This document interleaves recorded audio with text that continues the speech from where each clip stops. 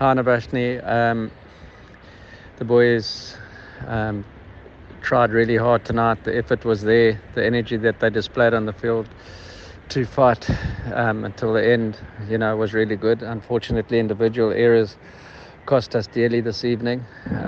We were up against a class outfit. Johnny Sexton was world class in the second half, and he put us under huge pressure. But in saying that, we were able to score 5 really good tries, which we're pleased of. There were aspects of the game that we have improved on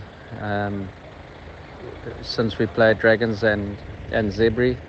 Our goal on this tour was to walk away with 10 points, and we've achieved that. But in saying that, we're not happy with conceding 50. Not many teams have scored 34 points against Leinster, let alone 5 tries. So there's a lot of positives that we'll take out of this game, and we'll just continue to grow with this young group that we have.